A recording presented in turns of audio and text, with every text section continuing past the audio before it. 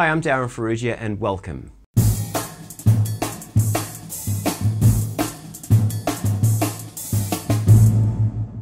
In this video I want to talk about moving away from what I call static hi-hat accents. What that term means is that usually when we play a hi-hat pattern and we accent that, the accent pattern is usually static. It doesn't move. So here's an example of that. I'm going to play eighth notes with a very typical accent pattern. 1, 2, 3, 4.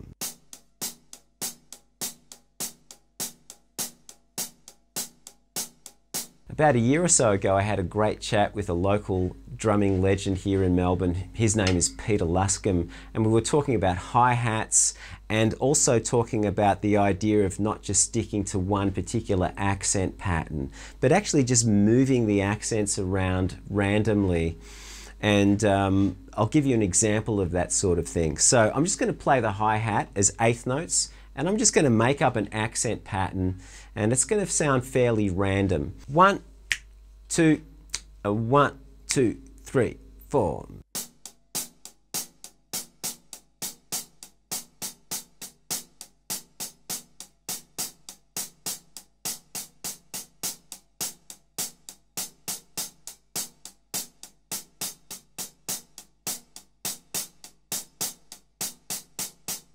It's just a great approach for a section of a song. It just adds a little breath and a little life to a middle eight or a bridge. Or you can use it for an entire song if the song calls for it. So in this video I'm going to take that a step further by playing an eighth note pattern on the snare drum with my left hand. And this is a little similar to a video that I put up a couple of weeks ago. I'll leave a link to that in the description below. However, what I'm doing differently in this video is I'm playing all the eighth notes and I'm accenting 2 and 4. So that's going to sound like this. 1, 2, 3, 4.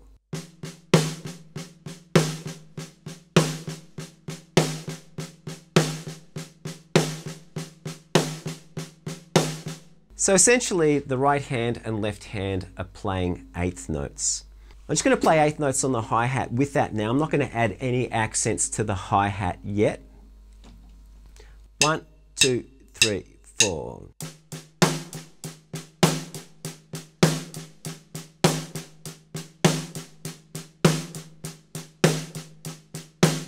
Now that's actually a hard thing to do. That's going to take a little bit of practice, because at this point what you're probably going to want to do is add an accent on the hi-hat when you play the accent on the snare drum. So there's a little bit of hand-to-hand independence involved in that. It's gonna mess with your head. So what I suggest you do is you just practice a simple groove, 1 and 3 on the bass drum, along with that hand pattern.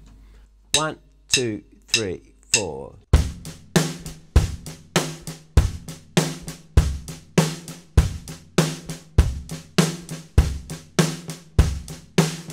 The other challenge is making sure that you eliminate any flams that may occur when you're playing those unisons between your right hand and left hand.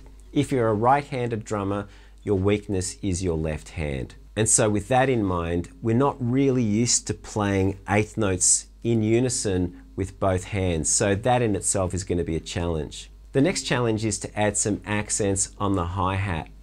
Now, if you saw my previous video, I talked about playing no accents.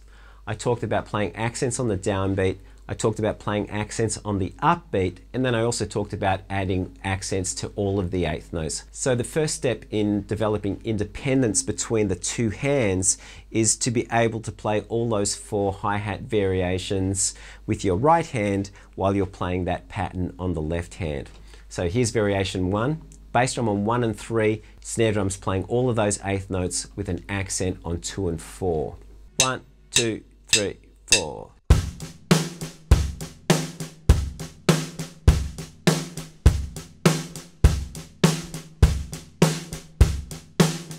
Variation 2 is adding accents to the downbeat on the hi-hat. 1, 2, 3, 4.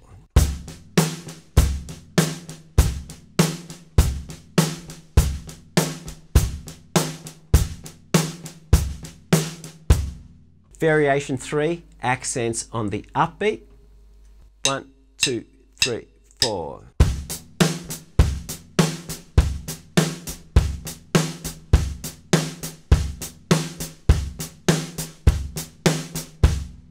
And variation 4 is accenting all of those eighth notes. 1, 2, 3, 4.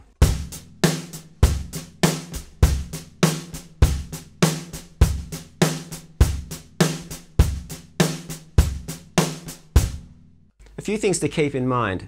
Firstly, when you're playing accents on the upbeat on the hi-hat, you can see that I'm using that right hand sweeping motion that I talked about in a video, a few videos back, so I'll leave a link to that video below as well. Again, another thing to be aware of is that while you're playing eighth notes on the snare drum, it's very likely that you may flam with the bass drum. Remember that that is a weak relationship. If you want some more information on this and how to fix it, I did a video on that a few weeks ago, so feel free to check that out. Again, a link is below. So the next step is to be able to move between all of these patterns randomly so that it sounds like we're just playing an accent exercise on the hi-hat. It's kind of what it is. So what I did to develop this was to take, again, Ted Reed's syncopation exercise number 1 and play that on the hi-hat. So what I'm going to do is I'm going to play eighth notes on the hi-hat, and then I'm going to treat the syncopation exercise number 1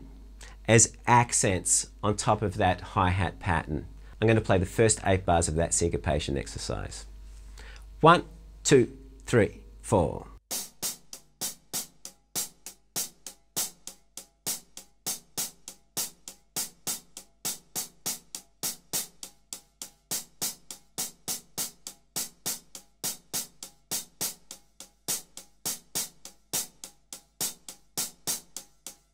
So all we need to add to that hi-hat pattern is the snare drum and the bass drum.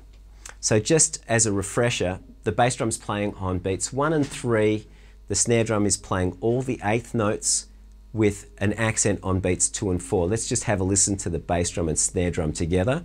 1, 2, 3, 4.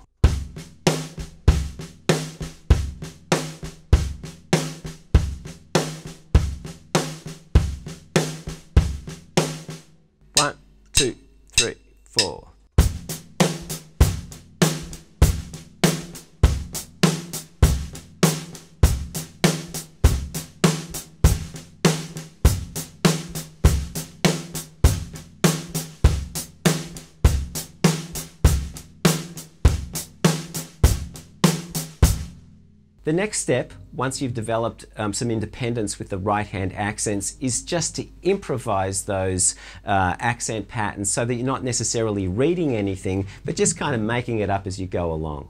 1, 2, 3, 4.